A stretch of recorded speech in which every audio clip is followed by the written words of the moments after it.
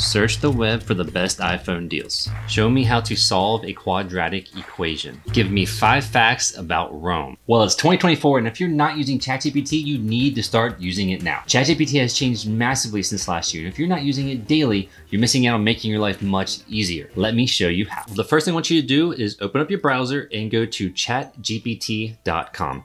And once you're there, you'll see this screen and we can go ahead and sign up for an account. So go ahead and go to sign up and then go ahead and put your email address in and your password. And then just go ahead and fill out this information. And then we're good to go and we can get started. Now, one of the great things it can do is analyze a PDF. So let's go ahead and upload a PDF, and you can do that by clicking this little paper clip icon down here. So click that, then go upload from computer. And then I'm gonna go to my iCloud and choose a PDF. So I'll do this killer.intro.pdf. And I'm just gonna ask it to give me 5 key points about this. So I'm gonna go ahead and send that. And then it gave me a response back. This is really powerful. And to add on to the response, we can actually have ChatGPT read this response out aloud. All you have to do is go to the little icon where it has audio. And if you hover over it, it says read aloud. Just click that and it will actually read this to you. Here are 5 key points from the document you uploaded.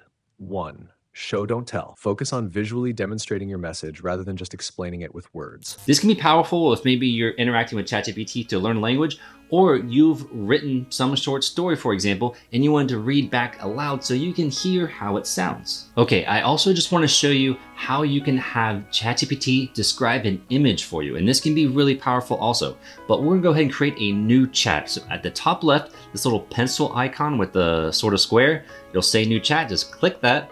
And now we're gonna begin a new chat. So I want to upload another image. So I'm gonna click the paperclip icon, go to upload from my computer, go to my downloads, and I have this soup image. And what I would like it to do is give me a recipe just solely based off this image alone. And what it's done is just off the image, it's given us a list of ingredients and also instructions on how to create that soup just from the image. And not only that, it also added a new chat on the left-hand side here called vegetable soup recipe. So now we have 2 different chats and they're kind of organized based on what we were talking about. And there we go. I just want to know how simple it can be to use ChatGPT in some of its most powerful uses. Now, there are more things you can do with it. And right here, I have a video you can watch that gives you 17 tips and tricks on ChatGPT to help you out. Thank you for watching. I'll see you next video.